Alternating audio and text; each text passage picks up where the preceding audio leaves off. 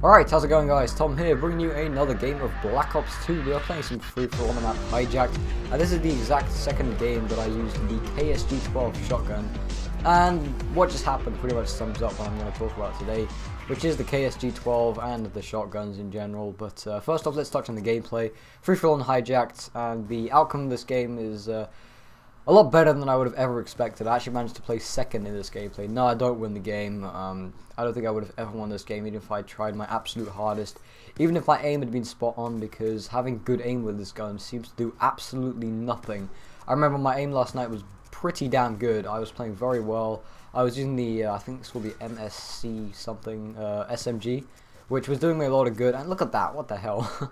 I can't even explain that. I mean, you aim your shotgun straight at a dude, and with the shotgun having a lot of spread, it should drop that guy instantaneously. I mean, most of the time, or some of the time anyway, I was dropping people pretty comfortably, but there were just rare moments, well, not exactly rare moments, but moments where I was aiming right at a guy, and I would literally shoot 5 times, even if I was, you know, if he had no idea I was there, I would not be able to kill him because just nothing happened. It was a bit like Magikarp using Splash on the Pokemon games.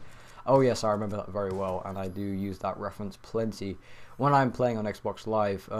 I guess you'll think I'm kind of weird or whatever, but for those of you who have played Pokemon or whatever it is, I haven't played for ages, but I always seem to make that reference when I'm playing COD or any kind of game.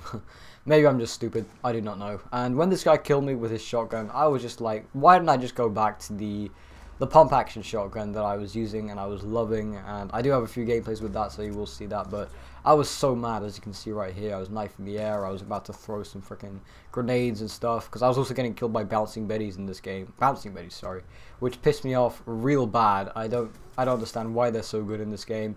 I never seem to realize they're there, and because I don't use a headset, because footsteps are non-existent anyway, I don't bother using my headset, so I can't hear them go off. I like playing with my TV muted so I can hear what's going on down the stairs, hear if my parents are coming up, etc, etc. I'm sure you guys know what I'm on about. But back to the KSG-12 before this game ends. Yeah, I'm just not really sure what's going on, really. It seems that year in, year out, the shotguns are pretty terrible on each new Call of Duty game. And look at that again, same thing.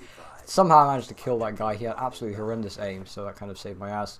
That didn't, though. I got shot on the corner, a wall, whatever. Maybe through the wall. I don't know.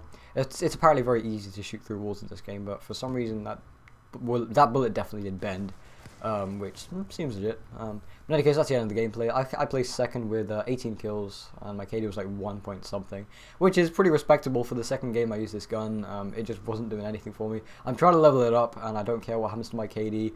I am, you know, I've always been a shotgun kind of guy. I love using the shotgun, so I'm going to keep trying to level it up and just get some success with it. Maybe bring you guys a better gameplay. But for now, give me your thoughts on the KSG-12, and I'll see you later.